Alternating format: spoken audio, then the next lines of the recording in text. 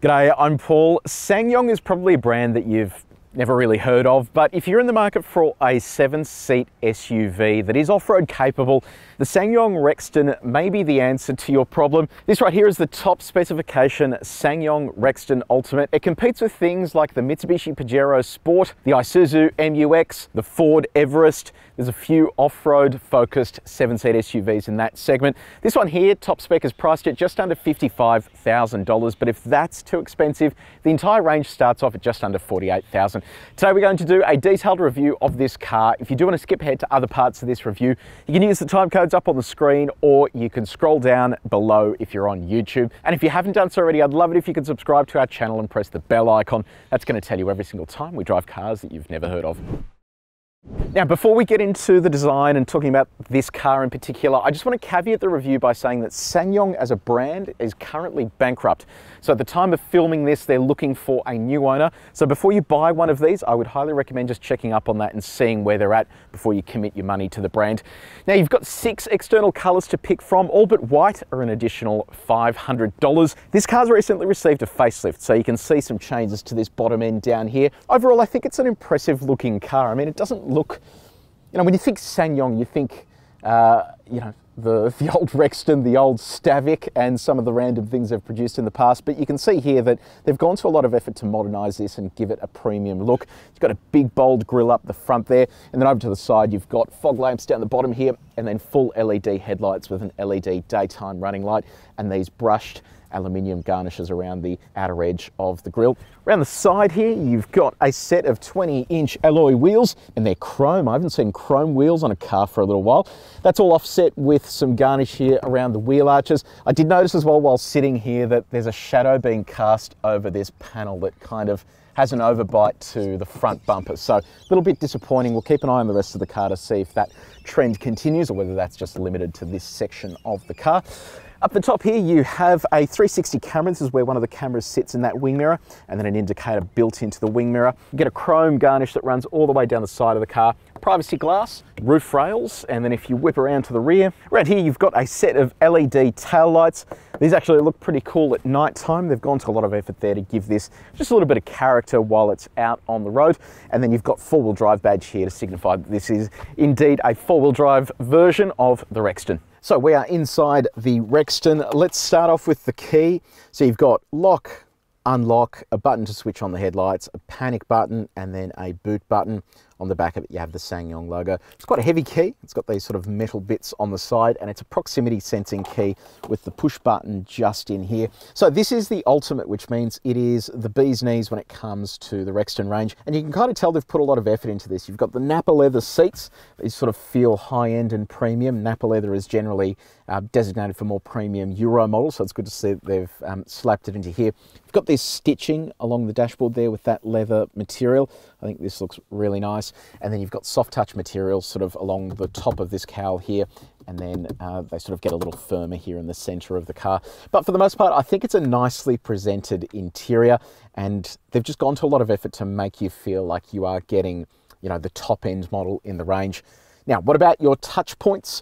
They are really nice. So the center console here where you rest your elbow, it's nice and soft, as is the armrest on the door as well. How soft is it? Well, we've tested the surfaces with our durometer, and if you want to see how this car compares to other cars that we've tested before, have a look at the link in the description.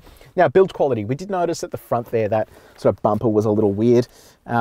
This is kind of loose here, but for the most part it feels okay.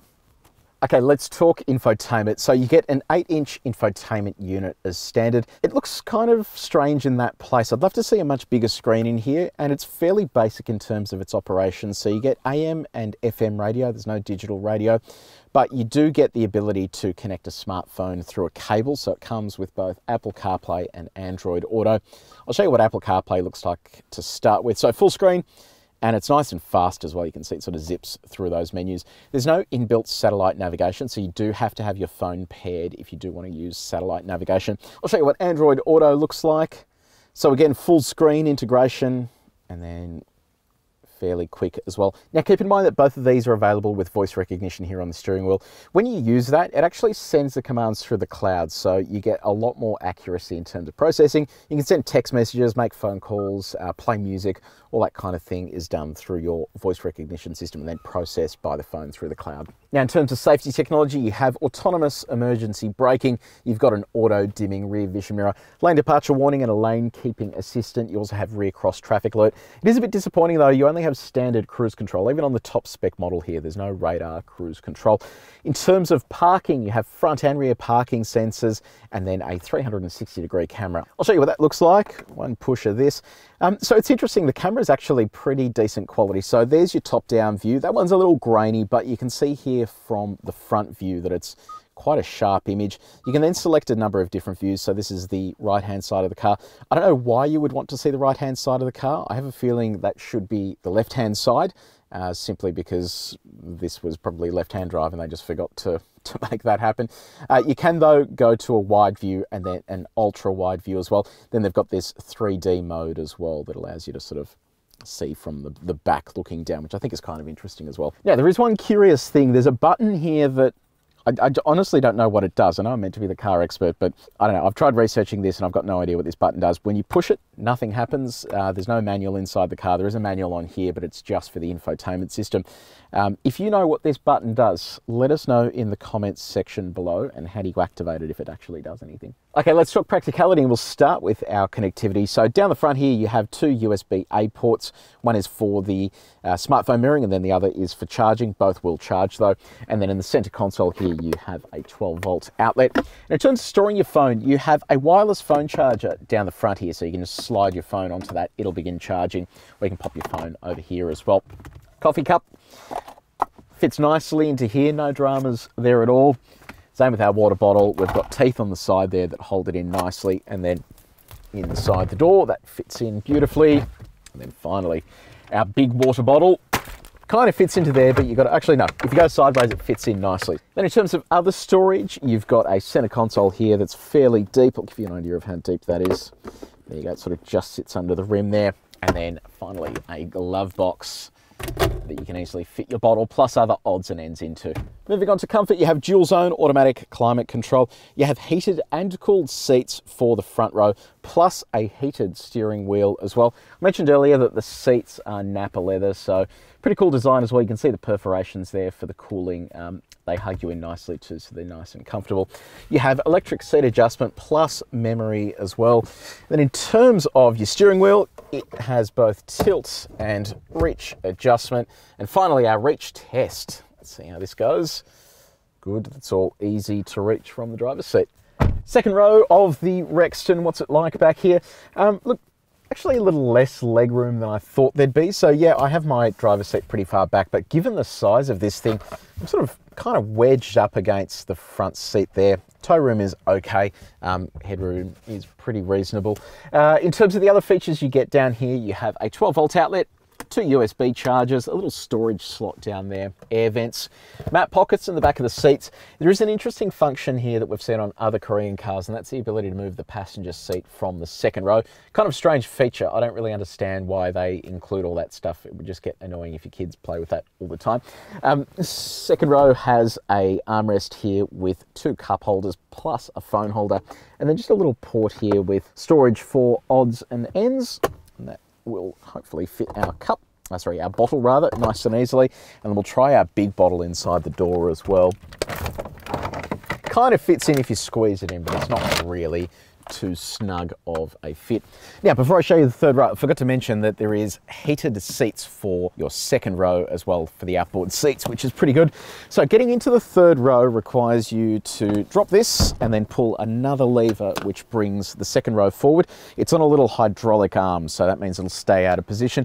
I did find though when this seat was a little further back that it doesn't actually go down all the way. So you've really got to create enough room for your entry to the third row. So we'll hop into here. Now, I'll bring this down, click that into position, and then I've got a little lever here that allows me to pull that row back again, click that into position too.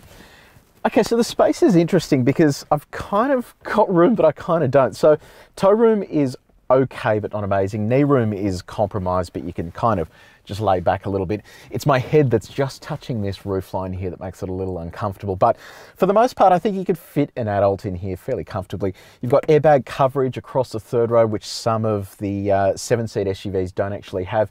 You have blower controls here for the third row, plus a 12-volt outlet and then storage either side as well. So it's actually not a bad place to be seated, even for an adult. Okay, cargo space, let's have a little sticky beak. So you've got a power tailgate. Wait for that one to open. Now, behind the third row, you have this storage area here. It's not massive, but they have integrated this system. So you have the base floor, which is where this sits most of the time. But if you pull this out and up, you can actually get a twin-tiered floor. That means you can hide valuables under here without them being visible from the outside, which I think is a handy feature to have, because these things may look very practical, but it is hard to hide your valuables there. I'll drop this the third row now, so you can see how much room there is. Once this is dropped, you have a little over 600 litres of cargo space available. Whack these bags in. So you can see here clearly that it's not a flat floor unless you raise that load platform just there. So there's your space there with this third row down. Then what you can also do is drop the second row to increase the space to just under 2,000 litres. You have kind of a flat floor up until this point where it climbs a little bit, but keep in mind you can fold this so you actually have a little bit more space here, but because it's not flat, it's kind of slightly impractical. We've hit the road in the Rexton. Now, the interesting thing about this is, unlike a lot of manufacturers that will share engines, gearboxes with other manufacturers, SsangYong has developed this whole package in-house, so it's unique to this vehicle. It's a 2.2 litre turbocharged 4-cylinder diesel engine, makes 148 kilowatts of power and 441 newton meters of torque, and it's all mated to an 8-speed automatic transmission. Now, it is slightly down on some of the other competitors in this segment, especially things like Ford and Toyota with the Fortuner, where they're sitting at that 500 newton meter mark.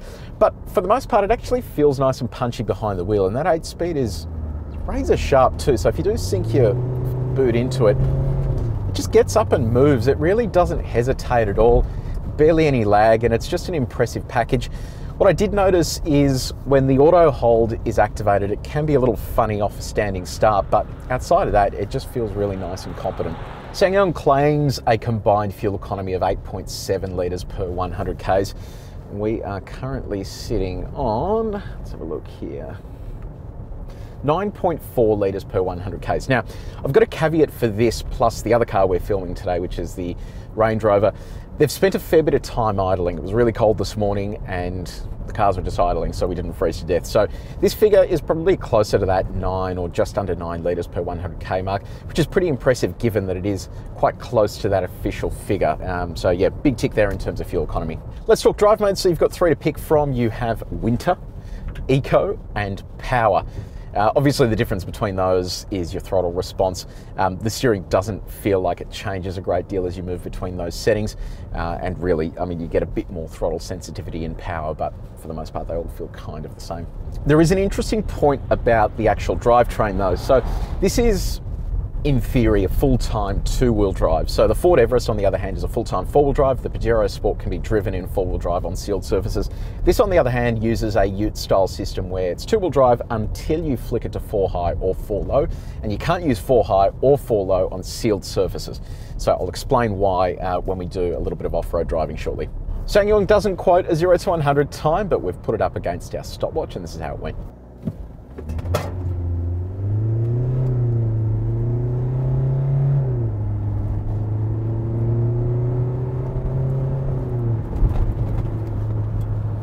Let's talk handling. We're in Power mode now. We'll throw it through a corner here.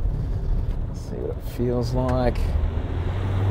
Look, it's not too bad. There is a little bit of body roll there, but the engine is really responsive and eager to please. Like, it just sort of hooks up nicely and gets moving. Let's talk about the ride. So this is probably the thing that has surprised me the most. The ride is sensational. And when I say sensational, it's not a Rolls Royce, but in comparison to its peers, they've managed to sort out the ride so it's nice and smooth, especially on country roads where you're getting a lot of brittleness, corrugations, and these rough edges off the side of the road. It just handles it all really nicely and just cruises over everything without any dramas. And in and around the city, it's nice and smooth as well. There isn't that fuss that you get in some of the competitors. Then on the visibility front, very easy vision out the front there. Big wing mirrors. You've got a blind spot monitor built into the side there. Visibility out the back is okay. When you've got the third row up, it can be a little bit compromised because it's quite a narrow envelope, but for the most part, this is fairly easy to park given it has the front and rear parking sensors and the 360 camera as well.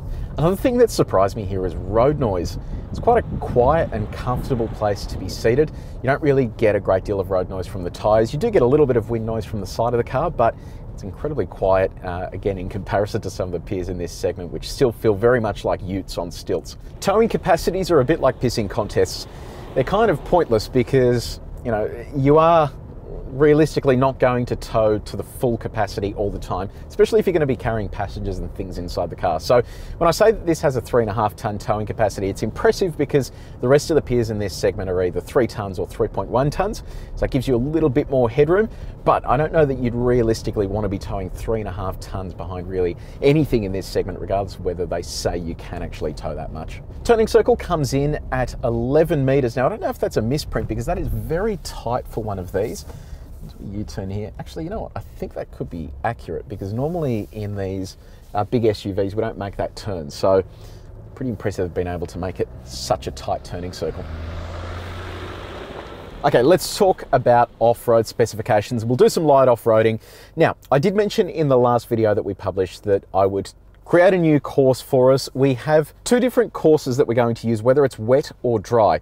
So the wet course will involve Log Mountain. When it's wet, that's actually quite a challenge to get up because it relies on a decent traction control system and good tyres to make it all the way up. When it's dry, on the other hand, we have an uphill slope with some offset moguls that'll really put diff locks and traction control systems to the test. The reason I have one for wet, one for dry is with Log Mountain, when it's wet and the car slides backwards, I have lots of room for error and it won't hit anything. When we're on the other circuit, on the other hand, there isn't much room for error and behind it is a river. So I don't want to go into there, which is why we have the 2 set up. In between though, regardless of whether it's wet or dry, we'll be using a seesaw and then also an offset mogul. So the seesaw will be designed to give us a point in the middle where the body will be flexing and I'll be able to do the door test. We'll see how rigid the chassis is by opening and closing the door and seeing if anything catches. And then the offset mogul will tell us what the traction control system is like and also what the diff locks are like. A car without decent diff locks there is going to get stuck and will need to get pulled out, whereas one with decent diff locks or a decent traction control system should be able to work its way through. Now, onto the Rexton and the 4-wheel drive features. So it has an approach angle of 20.5 degrees, which is the angle of the face you can approach before you hit anything, and a departure angle of 20.5 degrees, which is the same but in reverse. You also have a low range transfer case. We have a 4 high mode, which is for use on unsealed surfaces, and then the 4 low mode, which is the low range transfer case. There is also a limited slip differential on the rear, and that kicks in when there's 100 RPM of variation between the 2 rear wheels. So I'll be keen to see how that works. If you do want an explanation about what all that stuff means, click up here to watch our 4-wheel drive controls explained video.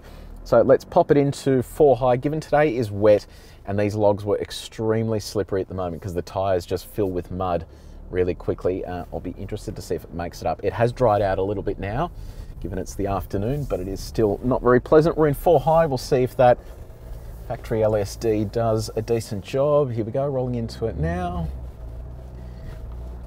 This is walking up here without too many dramas. Hopefully I don't speak too soon. No, piece of cake.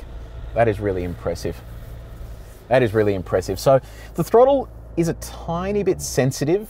When you roll into it, it kind of surges you with torque. So it could be worth using low range if you are sort of constantly doing this, but that walked up there with ease. So we also have a hill descent control. I'll enable that now for our drive down on the sand. Let's see how that goes. Well, that is going way too quick. Okay, I'm going to intervene there. Yeah, that's way too fast. So I've had to take over there because it's sort of just running away from us a little bit. But yeah, okay, so tick for our uphill test. Let's head over to the seesaw and the offset mogul and see how it all works. Okay, time for the seesaw here. So this is going to whip us over to this side. There it goes there. And then it's going to whip us over to the other side as well. I'm going to kill that parking sensor. There we go. So we'll get it over to the point now where it switches sides and we get a little bit of a seesaw in between. There it is just there. So the body is flexing now. Let's have a look at how rigid that is. That's actually not too bad. So that's not catching at all. So big tick there. Let's continue on and we'll get to the offset mogul here. This is where we're going to get a real good idea of how well the traction control system and also that rear diff lock works. When we roll into here, we're going to have 2 tyres off the ground, a little bit further. There it is, just there. So at this point right now, I'm just going to roll into the throttle and we should get a good understanding of what's going on with that rear diff lock. Okay, so here we go. It's not too bad. Now, the interesting thing is when I rolled onto the throttle, I could feel it shunt a little bit, and that was the LSD coming into gear there. So it detected there was more than 100 RPM slip between the rear wheels. The LSD activates, locks the rear diff, and then gives you that immediate propulsion. So that's a really impressive setup. It didn't have to rely on traction control to get out of there, which is what we find sometimes with dual cab utes and SUVs that are based on dual cab utes. So SsangYong Rexton, let's put the company's issues to one side. This is a review of the product. I'll discuss the company in just a second. The product itself is actually good, surprisingly good. I was expecting it to be fairly average, but what they've been able to do is create a really smooth engine and make it drive just really nicely in comparison to some of the peers in this segment. Toyota Fortuner, for example, is way too firm. This basically does everything a Fortuner does, but for less money and also without breaking your back. And there are 2 grades there to pick from in terms of how much you want to spend. So it is really well equipped for the money, and I just think it'll put a smile on your face if you do have to cart kids around. The downside though is the company's current situation. So obviously they're bankrupt at the moment, they're looking for a new owner. If they do find a new owner, I'd be confident in recommending it, because in Australia at least you get a 7-year warranty, you've got a decent price there, and with 3.5 tonnes of towing capacity, it exceeds the rest of the competitors in this segment. So let me know what you think in the comments section below. Are you buying this, or are you going to buy something else? And does the company's current financial situation worry you at all, given how good the product is? Let me know what you think down there. If you did enjoy this video, make sure you share it with your mates and hit the like button as well. And if you haven't done so already, subscribe to our channel so you can find out every single time we publish something new. But until next time, drive safely.